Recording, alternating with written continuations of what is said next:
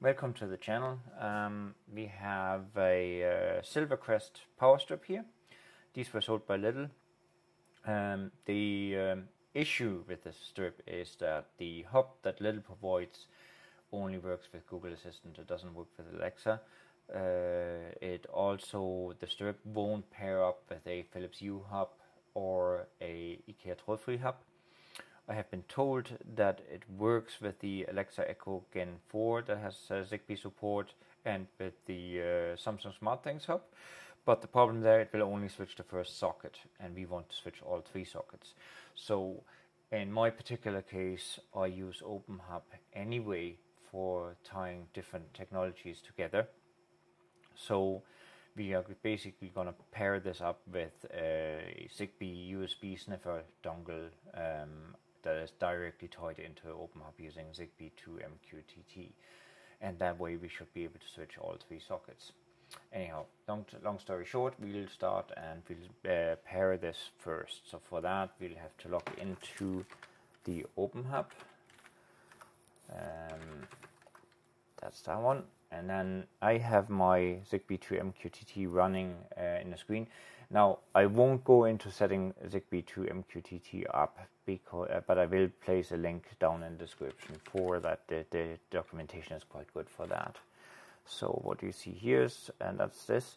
So we'll stop this, and then we go into the configuration, which is, hang on, there. Okay, so permit join is set to false because we don't want other people to pair devices to our network. So that's need to be true so that we can pair this one. There is another thing then. Previously I was using JSON, and that's something that is a bit cumbersome. This is easier. So when you look here, I have experimental output attribute. I have this set. This will give me plain text state reports from JSON from Zigbee2MQTT. The other thing that I added under advanced is the availability timeout. What this does is that Zigbee2MQTT will ping the Zigbee devices every now and so often, and then will report to OpenHAB if the device is online or offline, and it's quite handy to have. Now you can see I have a few devices here already. This power strip here on my disk is not in there, so we'll save that setting, and then we'll start up the Zigbee2MQTT daemon again.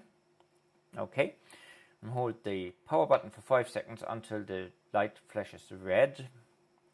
That's the pairing mode. And that should be it. So if we now stop this again and we go into our configuration, here's our device. Great. So we give this a friendly name because nobody wants to remember that hash. So this is the test power strip 1.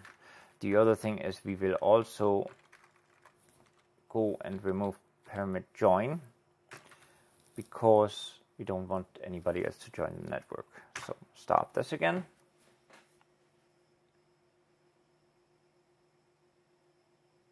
Perfect. And just to see what happens here, if I press power on, see everything comes on. If I press power off, everything comes off. Perfect, that works. Now, next step is we go into OpenHAB and we start configuring this. So we will go into settings, things, and then we go. What you need obviously is the MQTT broker set up and going. I have that one here. As you can see, that's all fine and well. That's something you obviously need to have in place already. And if you want me to make a guide on that, I can do that, but there's plenty of information out for that. So back to things, and we want to add a thing. And we use the MQTT binding. And then we add a generic MQTT thing. So we will call this test power strip 1, and that's the test power strip 1. The bridge needs to be defined. That's okay. We go for advanced here, and what we put in is not that, but test power strip 1 online and offline. So this does that that OpenHAB will be able to determine if the power strip is on or off, or if it's connected or not. Create a thing, and there it is, and it's online. That's great. So we're in here. Perfect. So the next thing now is that we want to create a channel. It's in here. We add the channel, and this is going to be an on-off switch. So the state topic is Zigbee2MQTT. You can see that in my configuration on the over on the box, and then it's test power strip 1 and state L1. That's the first of the sockets.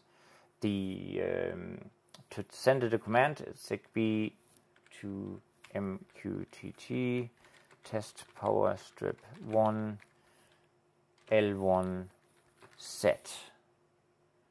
So, and the custom value here is on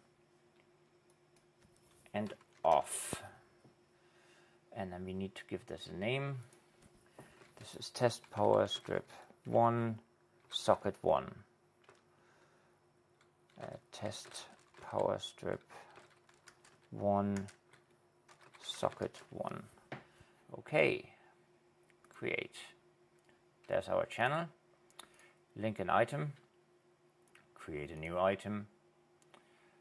And that is literally it. Link. So we can then click in here, and you can see, and literally great. As you can see on the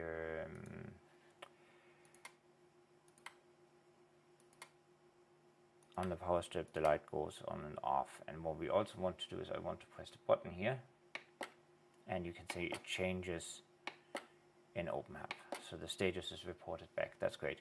So I'll just go and I'll create the two other sockets quick. So back to things. Test power strip, channels, add a channel.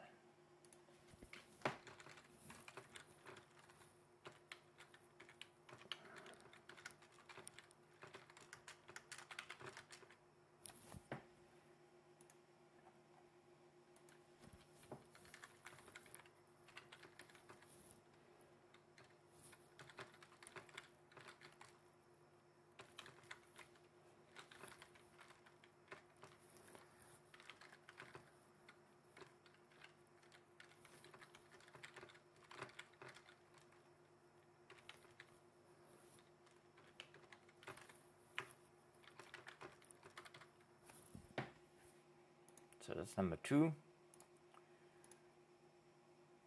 Create new item, link, test this, and yeah, that's socket 2 working. Grand. Third one.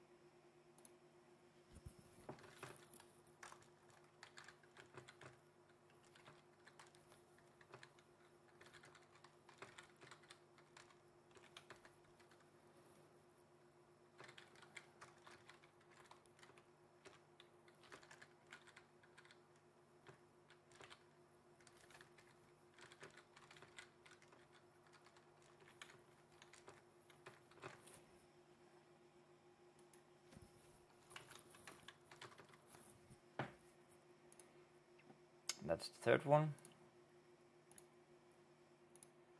item link.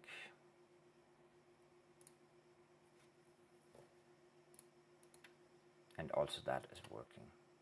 Perfect. So we can now go to items. Here are 3 items. You can see on off. So if I go and I click on the on off button and then we'll refresh, they are now all off. They are now all on. So that's working, and that is the easier way of doing things compared to my previous video.